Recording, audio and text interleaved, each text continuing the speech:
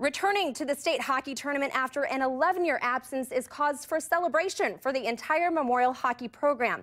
But for the Spartans head coach, it may be just a little bit more special.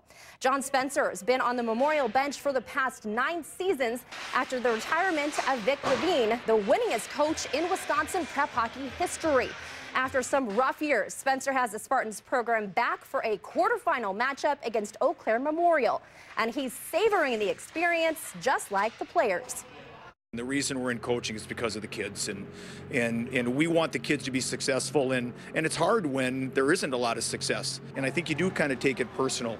And when all of a sudden the success comes, it's not really because of the coaches, it's because of the kids have bought into the systems. Some other local schools seeing quarterfinal action tomorrow. At 11 a.m., Reedsburg will take on Cedarburg, and at 1:15, Janesville will drop the puck against Superior. That's it for your sports. NBC 15 News at 10. We'll be right back. NBC